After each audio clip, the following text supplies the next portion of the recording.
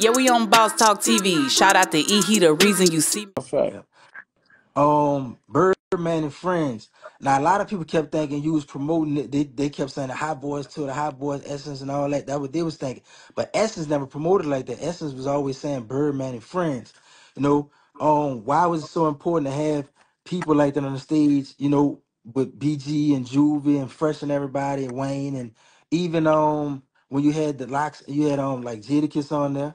You had Scarface, Two Big Chains, fact. to name a few. Like, why those people were so important for you to have them with Birdman and Friends on the stage?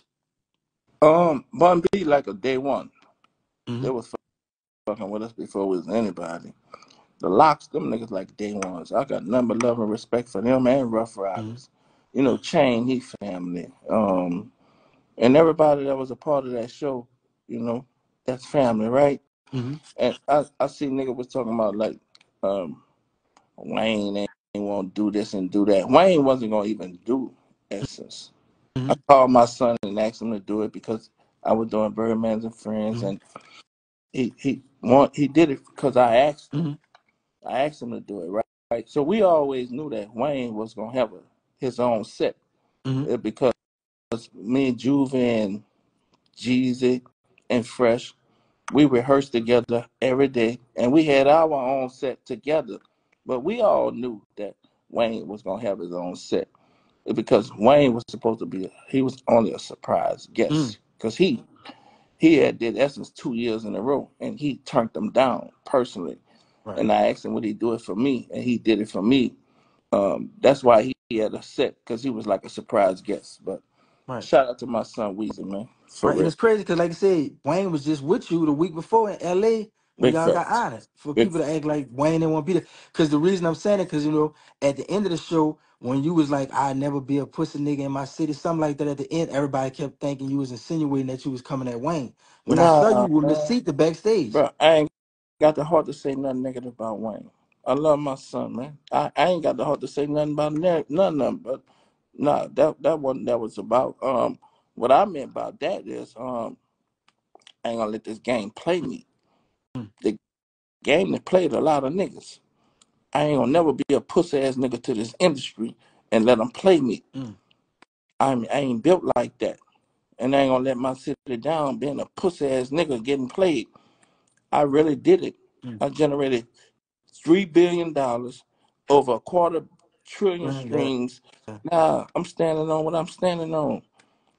Wow. Hey, man, check it, man. It's your boy, man. ECO, man. This here was phenomenal, bro. I had to get up this morning. I had to get to it. I said, hey, man, let me check this out, bro. And I ain't gonna lie. I got to give it up to GEEDY because he did send it to me because I do be so busy. But GEEDY put me on like, man, we just did one. I was like, what? Man, so when I started looking at it, man, to see Birdman speak out about what we all thought. And that's what I'm saying. He didn't leave us in limbo. He told us pretty much what it was on his end. A lot of people was insinuating that he was upset with Lil Wayne when they, pretty much came out at Essence. But evidently, this was not the thing.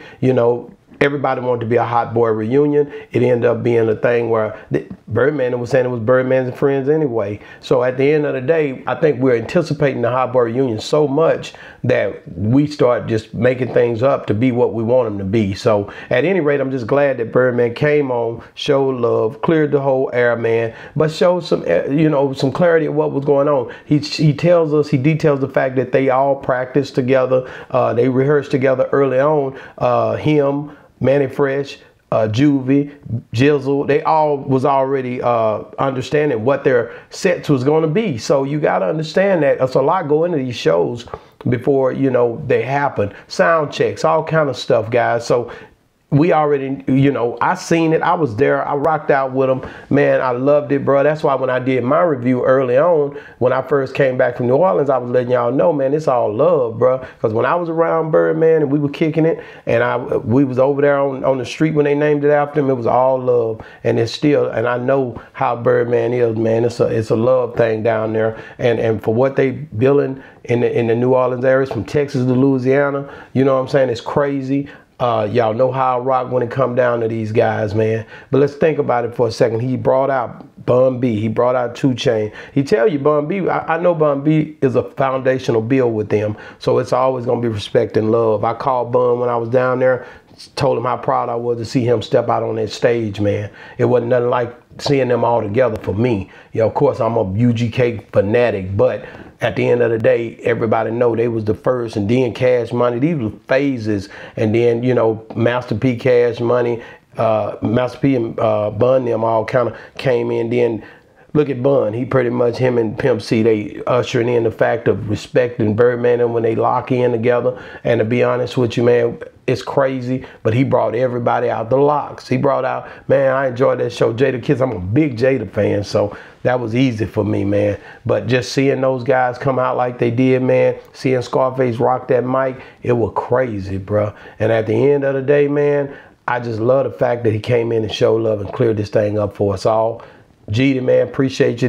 You guys can look at the full interview, get in the description, and just pretty much get into the description. You'll see the link. My boy GEEDY, whole interview, the whole live. It was stupid last night. We had a good time. I enjoyed it. Anytime he do something, like, I'm there. So, man, I love the fact of how these boys get down. But let's check out this next portion of it where he talks about the being country. Cause I'm a country nigga with a country swing, man. So let's talk about this. There was something Wayne said that a lot of people be saying New Orleans country or who country, and people down south country, How you feel about that or whatever? Because a lot of people in the south historically got called country. Being from New Orleans, would you consider yourself country or you Man, not country? Because New I'm Orleans, country as a motherfucker. I'm super country, and I'm not just country. I enjoy being country, nigga. But I'm a country hustler. Do the math on me, nigga. I'm the real deal, and I don't mind a nigga calling me country because I think we is country. To compare to them niggas, that I call me country, but that don't mean I can't get much more than these niggas. I think I am country as a motherfucker, and I'm proud of being country, nigga. I don't discredit being a country nigga. Nigga, we country, and what? Fuck you. Yeah, mm, I'm a country nigga with a bunch of bitches and a bunch of money. mm, mm, I'm cool with that. I'm with that. mm, Bunch of jury, bunch of calls, and you hear me? mm. Call me a bunch of everything, nigga. I ain't tripping. I ain't said I love that. none of that, blood. I'm country forever. I'm good with being country. I'm a southern nigga. I'm totally good with it. I like that because I remember Pimp C, you and Pimp got that pride for the South, and I know you always called the South down bottom. Where that come from, and what made you start Man, saying down bottom? Everybody's I get that from Pimp now. I love Pimp C and Bun B. We down bottom. We is down bottom. If you really look at the map, we down bottom. that's a fact. And I'm good with that. And we good with that. We ain't no man, bro.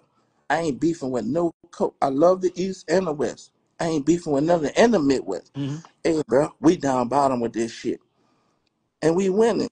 So I don't understand what the hate about. Or what? Man, and we winning is what he said at the end. I'm just telling you, man, listen, this country thing ain't nothing wrong with us being country. That's what that's why come my boy Pimp C said country rap tunes. We know what we are. Now, the whole game is to make sure you guys are educated on who we are. When you see us, and it's some people that really rock out with us. Shout out to AD. Shout out to a bunch of these dudes that fly in, come rock with us and understand our culture. There's a lot of people that don't understand it because they don't hit the streets when they down here. You got to hit the streets and you got to see what we doing. And you got to see these cars swinging and banging. You got to see these cars riding in air conditioning. You can see the glass houses. You can see us, nigga. We don't. A lot of time we might not even tent. Sometimes we do tent. We don't know, but we've been doing this for a long time, getting a lot of money, hustling, getting money like this big. I'm talking about getting big money. We always, the new cars, man. Birdman, man. This dude, man. They've been doing this since they were kids. I know because I've been doing this since I was a kid. Hustling is the thing that we do down here. And at the end of the day, you would call us country, but we be running around here smelling good with Bun number 9, with Ismiaki, that Ismiaki that we were talking about, we did that early on. Also, all the cologne, anything that when it comes to smelling good, I mean, spraying it in your car, that Creed or Ventus, spraying that air freshener, that cherry air freshener in the car. I remember you get inside one of my whips, you start acting like, man, can I touch something? That's how clean it would be. So when I seen pretty much how Cash Money embodied that, embraced that, and showed that to the people, I was like, yeah. That's what we do. Because you got to understand, when UGK and Master P and them, when they came with it, they was telling you about their hustle. They were coming in early on that hustle. Birdman came in, and them boys started talking about this money and showing you how we get down here with the way we spending this money. We getting this money. So pretty much P and pretty much Pimp C now, they was showing you how we was getting this money, and Birdman will show you how we was spending this money.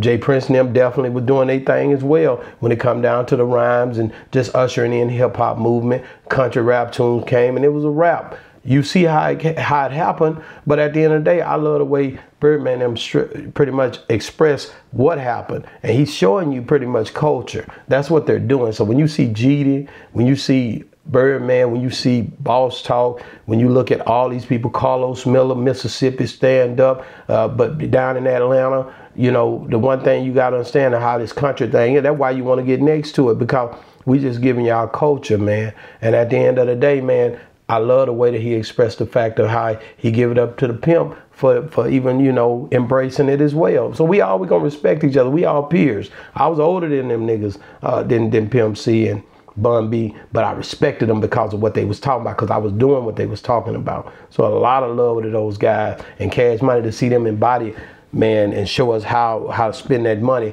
you know, how we was getting that bread. You know, we had so much of it. Shout out to Birdman, man. This dude is something else. But also he opened up and talked about the fact of what, you know, pretty much kind of what was going on when some people was talking about some fake jewelry and fake this and fake that. You got to understand, man, when you start saying this stuff, you got to stand on it, because people is, hey, man, it's some serious business, man. I lost my parents at a real. He lost his parents at an early age. Listen to this. I was 14 years old, wearing 2 Rolexes. Mm-hmm. Uptown, Illinois. 15 years old with 10 cars, 3-4 motorbikes, Illinois. By the time I was 16 years old, I had 16 cars playing with a few M's in the Melnoia, just moving around uptown, right? Mm-hmm. I ain't never been no man in my life that wear fake jewelry, blood. That ain't my style. And if you uptown in New Orleans and you fake, a nigga gonna run through you. You guaranteed to get smashed if you uptown and anything fake about you, bro. I ain't never been fake in no kind of way. I ain't never wore no fake jewelry. Nigga cap talking. Nigga bitch me to say I wore fake jewelry. Nigga pussy to say I wore fake jewelry. I ain't never wore no fake jewelry. Nigga, I'm from uptown New Orleans. Nigga, I was 15, 16 years old playing with M's. By the time I was 20, 21, nigga, I had $30 million. But that just showed me a nigga don't know me. Nigga, you met me. Wow. Man, listen, man. We already know what this here is talking about. Birdman just, you were pretty much clearing up the fact we ain't wearing no fake jewelry down here. Rolexes, gold chains, everything we got, it be on point. That's all he's showing. And he was having money early, so he didn't have to wear that. I just expressed to you how the cars was.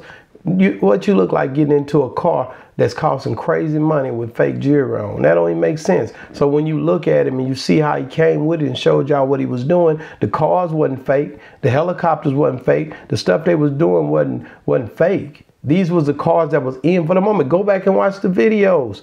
Them boys wasn't doing nothing no fake. And to be honest with you, when you think about it, look at man, hey, Turk was young. So I don't know. I know that's kind of what, because he went on Drink Champs, and I was disappointed about that, because it's like you showing the culture in a way to where you shouldn't be showing it, because BG even talked about it in that video. Like you showing some dudes some stuff that ain't even real, and you young at the time, so you not even understanding, you know, what it's taking to get this stuff. So I got it. I forgive for that, but I get it, and I understand why Birdman feel the way he did, and he had to open up and express, you know, hey man, let me get the truth out here. This ain't what we was doing, because I wasn't doing it.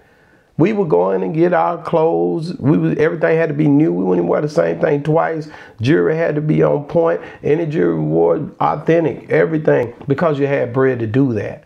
So at the end of the day, when you look at his legacy, he don't want his legacy tainted by somebody saying something that's not real or that's false. So I get it, man. But one thing you can rest assured, man, he cleared it up on this interview. You got to get in the descriptions and check it out. But the boy was cold, man, at the end of the day with the way they laid this out. Shout out to GEEDY for doing this live. Shout out to GEEDY for doing this interview. I appreciate you, boy. But at the end of the day got to end. But I got to say it before I go, man. We country down here. We definitely get money down here. And we definitely respect every coast. But we are true to who we are. So when it come down to, I know y'all got kind of upset when I said Pimp C was a better, you know, when I said Pimp C was a better rapper, the culture, the way he embraced it. And somebody asked me about the New York cats over Scarface. But my thing was this, truly, man, and I had to say this, man. Hey, I'm looking at the way he embraced culture. And he did. He died, man. He died embracing culture. So I'm always speak up for that in that respect. And I'm always keep his name alive, man. Just like Birdman them just did in this interview, this live, GEEDY them. I appreciate y'all, because we got to keep mentioning the pimp, man. R.I.P. the pimp. My boy Bun holding it down still. And it's going down. But definitely, man, Birdman, appreciate you guys for really, really clearing up a lot, man. And I enjoyed, man, that Birdman and Friends, to be honest with you, man. Man, hey, man, make sure you guys like, subscribe, man. Make sure you guys get in the comments. Let me know what you think about this interview that these guys done. And let me know, you know, do you think what Birdman is saying do you agree with it, or do you feel like anything was covered? Because I agree with him, but at the end of the day, I know y'all gonna have a lot to say, because my comments be going crazy when this stuff come out. So listen, man, make sure you guys like, subscribe to the channel. Make sure you guys ride with what we ride with. Boss Talk 101, we love all the people that subscribe and rock with us, man. Boss Talk 101, where the bosses talk. Yeah, we on Boss Talk TV. Shout out to E. He the reason you see me.